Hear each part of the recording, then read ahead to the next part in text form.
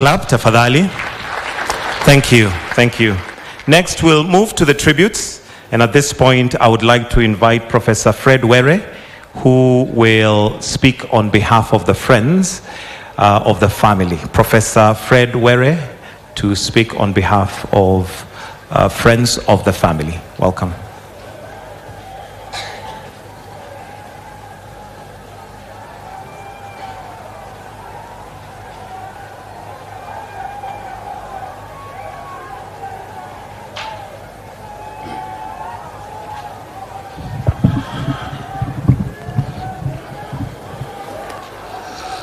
Let me take my breath first.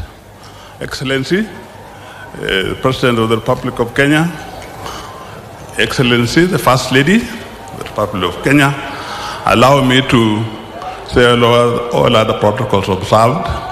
So I salute the primary family, Eileen, Joy, Lorna, and the little one. I'm actually both a friend and part family, but bigger friend even than family. I first met the general about 45 years ago when he was a 17-year-old young man battling to go to high school, what we called high school then. I had met him because I was dating his cousin, who is sitting next to me there. So I sort of joined the family from then. I could speak for too long, but I'll just make one short remark about Francis. Francis was dedicated to everything that he did and measured everything that he did as well.